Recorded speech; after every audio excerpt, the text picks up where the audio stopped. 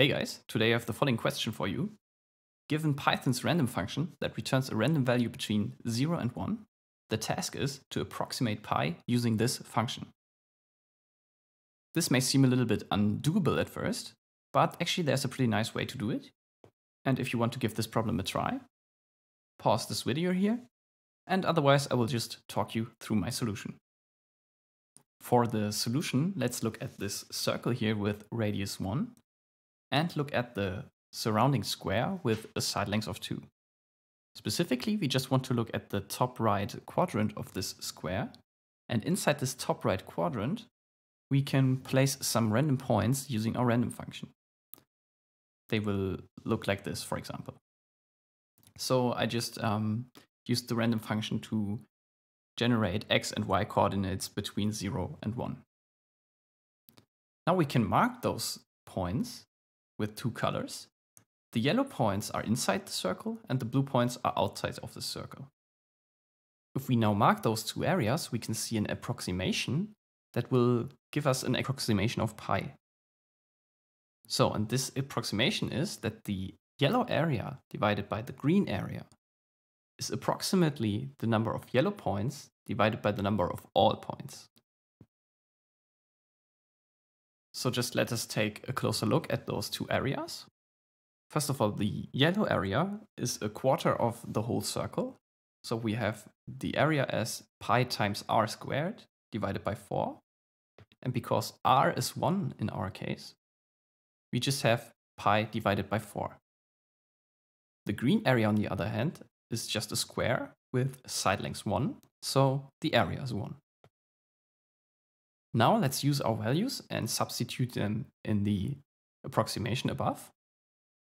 And we will see that we have pi divided by 4 divided by 1 is approximately the number of yellow points divided by the number of all points.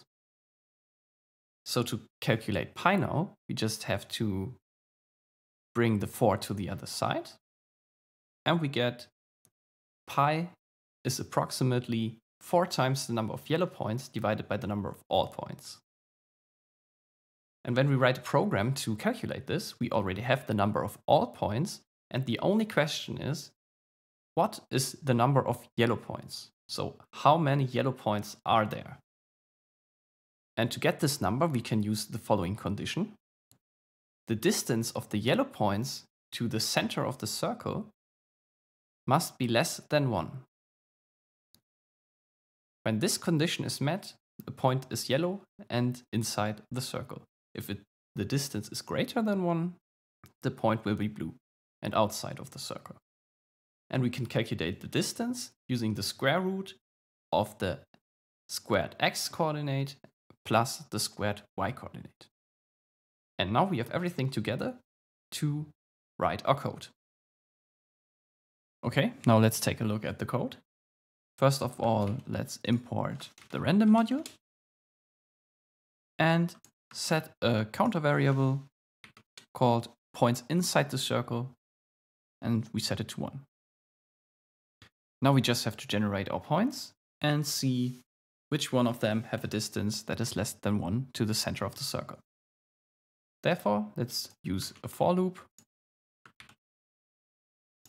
maybe to 1000 at first, and generate coordinates with the random function out of the random module.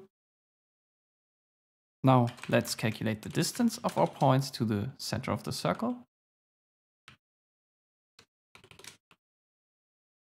Like this. Now let's check if our distance is less than 1. And in this case, we increase the number of points in the circle by 1. And we're basically done with our counting of all the points inside the circle. And now we can just say that pi is equal to 4 times the number of points in the circle divided by 1000. And 1000 is the number of all points. Now, if we print pi, we will see that we get 3.084, which is a pretty bad approximation of Python. So we can maybe increase this by 3 zeros. And we can see that we have at least 3.1421, which is a little bit closer to pi, but still it's a very bad approximation because of the random numbers. But actually, this was not the point, to get the best approximation of pi, but to get an approximation of pi using the random module. So I hope this video helped you. Subscribe for more interesting interview questions, and I see you in the next video.